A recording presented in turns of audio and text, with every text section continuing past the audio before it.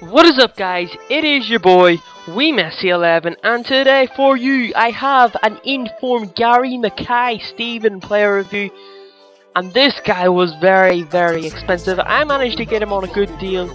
I picked him up for 1 million coins. I think it was about 559 actually. It was just before the team of the week was released. This one came on the market, and I snapped it up as quickly as I could.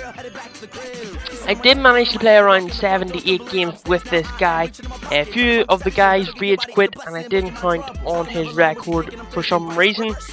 But as you see, there's his in-game stats: 4-star weak foot, 5-star skills, and I'm going to tell you how good this guy is. And if you want to try this guy out, if you have the coins, definitely try him out, because I actually had fun playing FIFA. Now, everyone knows since the patch, since the update a few weeks ago, FIFA just hasn't been the same. It has been a struggle to have fun and play, and I really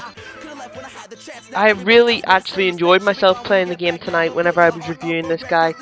And he was one of the main reasons why. Now, at first, whenever I had Gary Mackay-Steven, he was not the best. Now, it's probably the first time that I've actually noticed instructions make a difference on players. Now, I did change this guy's instructions to stay wide and run in behind, and he plays so much better. And what can I say about this guy? His shot inside the box. Now, a lot of skillers, whenever you go on skill runs with them, they get down to the last minute and they cannot finish the shot, and this guy, he does that. Look, he just cuts inside, takes his time.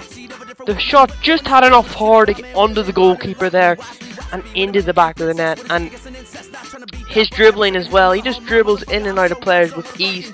He's probably one of the as I've said many times in this review, he is probably the funnest player I have used on this game. Now, I say that a lot of reviews, but you know, this guy is something else. Look at that.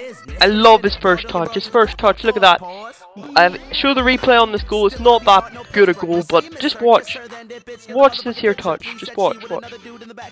Ball comes back to me here, and he touches it, and it's past the defender, and it gives him that easier chance of putting it home. His pace, he is very quick, and for a winger, that is what is good about him. Now, the only real problem with this guy, right, is his weak foot. In my opinion, I find that his right foot was horrible, and that is the only reason I wouldn't buy this guy. If you like scoring, if you like your winger to score with either foot, I wouldn't buy this guy, because his right foot is pretty bad, and I didn't really enjoy his right foot. Every time I hit a shot, it just sort of went wide or didn't even trouble the goalkeeper. But if you have the coins, go pick this guy up. His skill moves is the reason that he's so much, but definitely whenever he drops below 500 to 700k, definitely go pick this guy up. Probably one of the best silvers that I have used, and he would fit into most goal teams as well if you get it hybrided up, because he is just that good.